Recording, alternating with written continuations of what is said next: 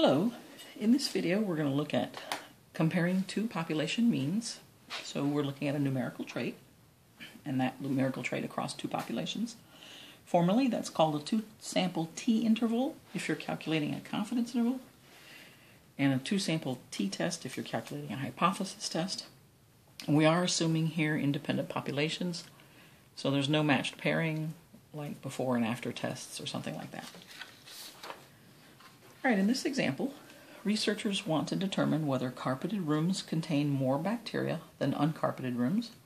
So to determine the amount of bacteria in a room, researchers pump air from a room over a petri dish at the rate of 1 cubic foot per minute for 11 carpeted rooms and 8 uncarpeted rooms.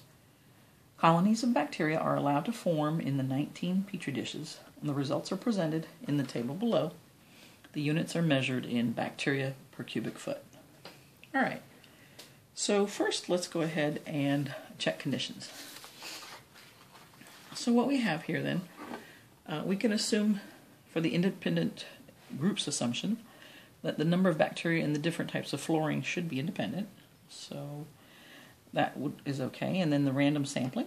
Now for representative sample, what we want to do is go ahead and put all the values from the carpeted rooms into one list, all the values from the uncarpeted rooms in another list, and go ahead and do either a histogram, a normal probability plot, or a box plot, and just look to see that it's relatively normal.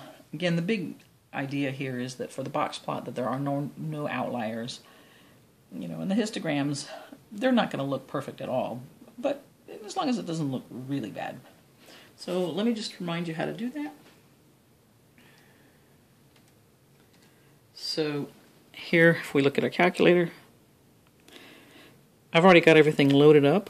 So what I'm going to do is just go to a dummy list and just put in a few numbers just to remind you. So let's say I went into stats, and I want to choose, let's see here, let's let this get into focus, edit, which is already, your cursor's already on edit. So press enter. Now I've already got everything listed in. In list 1 I've got carpeted, in list 2 I have uncarpeted. So first of all, let's say I had some stuff that I didn't want, right, in a list. So to clear the list, you go up to the name of the list, you press clear, and then enter. And that'll clear your list. And then you start putting in values like 15, 22, whatever your values are, right? Okay. So that's just a real quick review, just to kind of remind you. Go ahead and pause the video and enter. Let's put those values in here. Enter these values into two separate lists, probably L1 and L2. Alright, so pause the video, go ahead and do that. And now, assuming you've done that,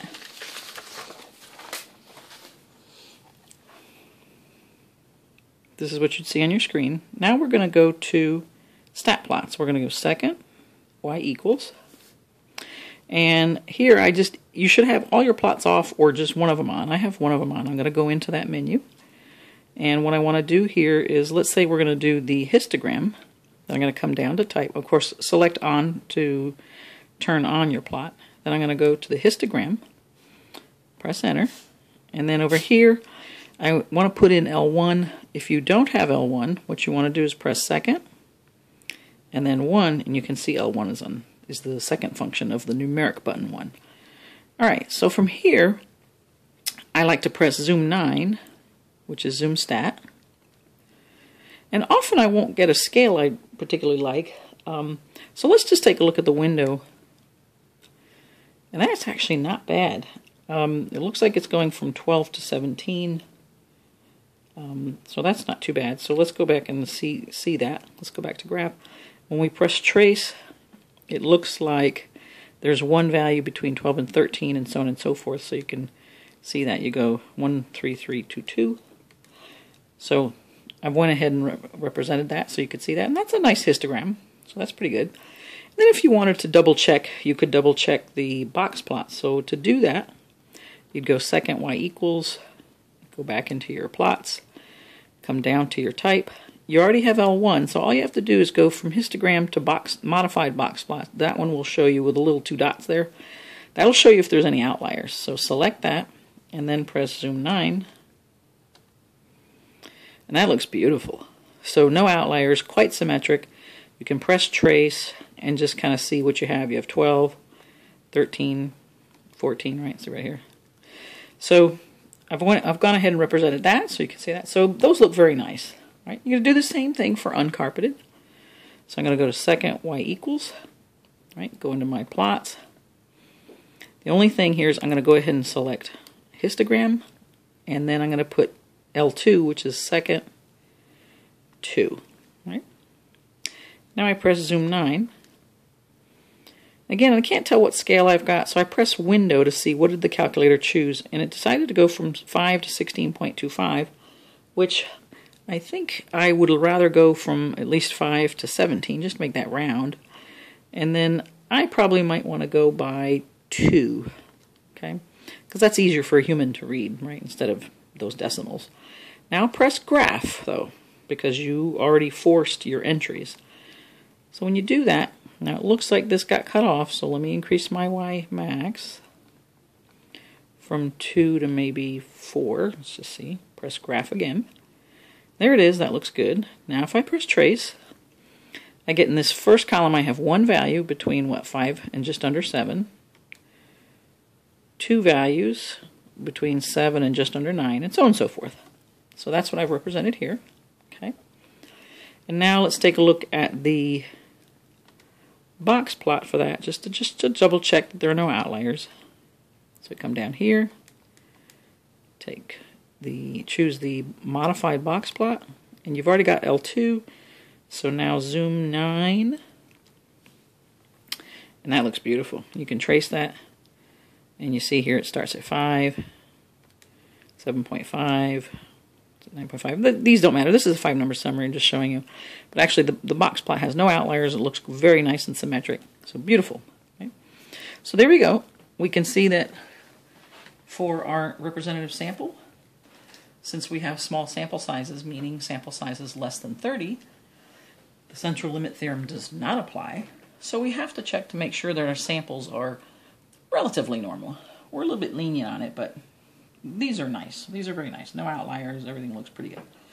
So then the 10% rule, we have the sample size for the carpeted is 11. The sample size for uncarpeted is 8. And that's surely less than 10% of all carpeted and uncarpeted rooms, respectively. And then independent, the number of bacteria in one room, be it carpeted or uncarpeted, won't affect, the number of bacteria in another room, carpeted or uncarpeted, as long as the air systems are separate, because what they said is they pumped air in. Right? They said they pumped, let's see here, air from a room over a petri dish, right, at a certain rate. So as long as the air conditioning systems are separate, one room should not affect the other. And again, with randomization, that should be done well. That's not a problem. All right, so we've met conditions. Now we're off to actually finding a 98% confidence interval for the difference in the average number of bacteria in carpeted rooms and the average number of bacteria in uncarpeted rooms. All right, so we've already checked conditions. Now, so what we want to do is let the calculator do this for us. We just have to tell it how to do that. So we go to Stat, and remember we go to Tests, and we want to start with the 2-sample T interval, right? 2-sample T interval.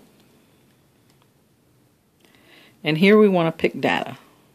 So press enter. And then you would put in L1 and L2 if that were not there. Frequency is 1. So that's not a problem. And we want a 98% confidence level. None of this is ever pooled. We don't know the variances, and we definitely don't know that they're the same. Press calculate. There it is.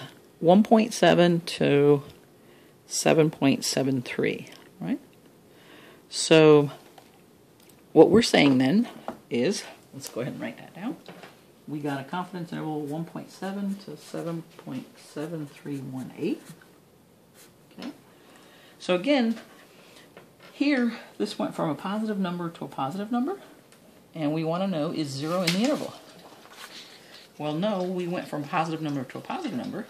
So we're going to be saying, with a 98% confidence, Population 1, now we have to figure out which one has a higher number of bacteria per cubic foot in the room. So let's see, how did we set that up? Well, we did L1, you can hear my dog drinking in the background. She drinks a lot of water. We did L1, X1, and then X2. So we really did, if you look back at your stats, carpeted and then uncarpeted, right? So L1 was carpeted. Boy, that's not in focus. Come on, focus. There we go. So we did Y bar carpeted minus Y bar uncarpeted, and we got all positive values, which means that carpeted rooms have more bacteria. So we know that mu carpeted is greater than mu uncarpeted, right? So now what we want to say then is, with a 98% confidence, carpeted rooms average between, and then give your values, 1.7 to 7.7, for example, more bacteria per cubic foot than uncarpeted rooms. Or you could say with a 98% confidence, uncarpeted rooms average between, and then the two values, fewer of bacteria per cubic foot than carpeted rooms, right? So, let's go ahead and just write that sentence. With a 98% confidence,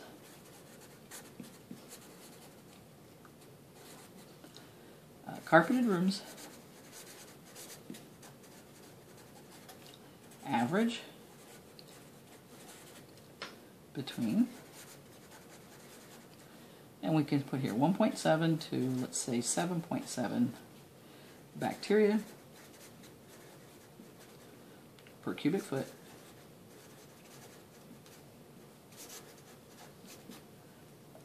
average between this and this, more bacteria per cubic foot than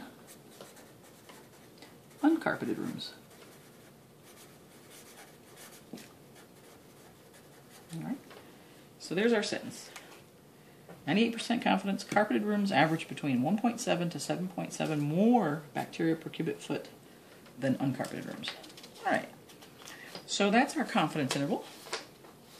Now for our hypothesis test, we're going to test the claim that there's no difference in the average amount of bacteria in carpeted versus uncarpeted rooms using a 5% significance level. So remember, no difference means your alternative is a not equal to, right? And then here we're using this regular alpha level. All right. So to test that, we're going to go back to your calculator. We're going to go to Stat. And we're going to go to Tests. Remember, here we're doing a two-sample t-test. Right? Two-sample t-test. We're using data coming from L1, L2. And notice that the order in which I put this, L1 comes first, then L2. L1 was carpeted rooms, L2 was uncarpeted rooms. All right. So then this comes here. We're going to choose the not equal to, not pooled, and then we're going to say calculate. So what's important here is the p-value. Here we get 0.00165, etc., etc., etc. So let's write that down.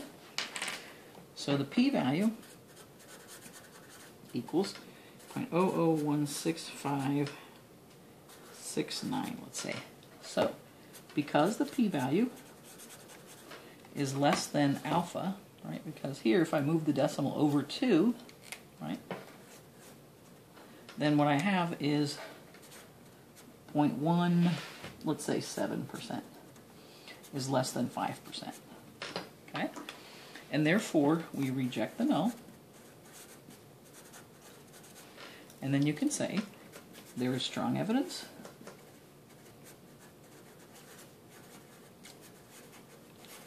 that the average number of bacteria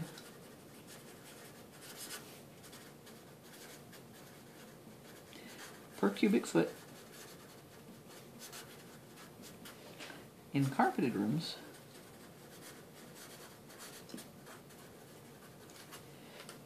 is different from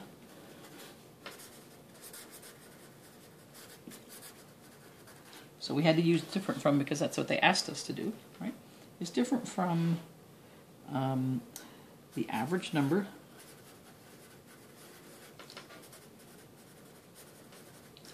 of bacteria per cubic foot in uncarpeted rooms.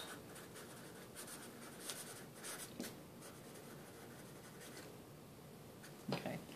Now, so what's happening is, if you go back, what we tested was mu C equals mu U, right?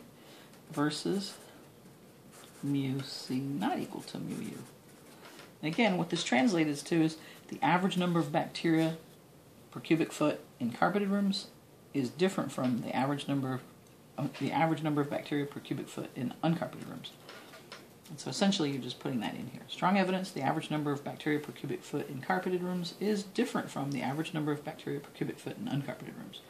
Now, if for some reason you had tested, let's say, greater than, because of the way you put it in the calculator, you put carpeted first and then uncarpeted, then you would know that carpeted would be greater than uncarpeted, if that's how you set it up.